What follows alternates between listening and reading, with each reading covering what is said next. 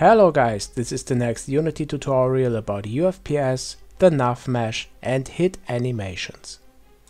Let's have a look at the current development state when I hit this zombie here. And each time I hit him, you can see that he is moving on, okay? He is moving towards us.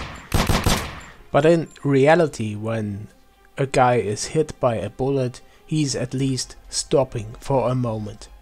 So let's see how to implement this logic. Let's open the animator controller and have a look at the hit animation state.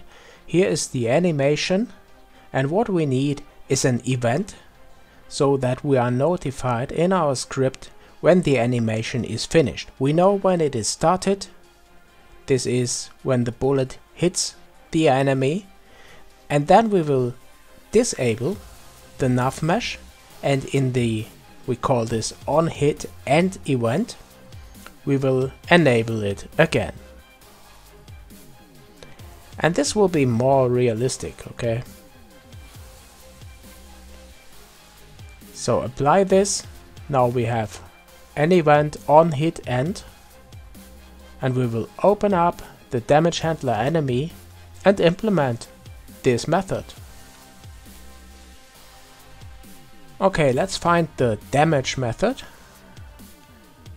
and this is where the enemy is hit by the bullet,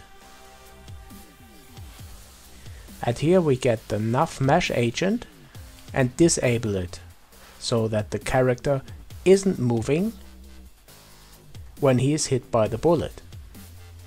Just set enabled to false. Okay, and now we use this event, this method on hit end, and this is called before this animation, the hit animation is finished, and here we enable the NavMesh agent again. Okay, I think that's all. Let's just test it, but before that I will increase the acceleration of the enemy and also the speed. And now let's see. I think that's a cool logic. That's the AI. Yeah, you see how he's stopping when I hit him. Bam, bam, and he's stopping and then he's moving on.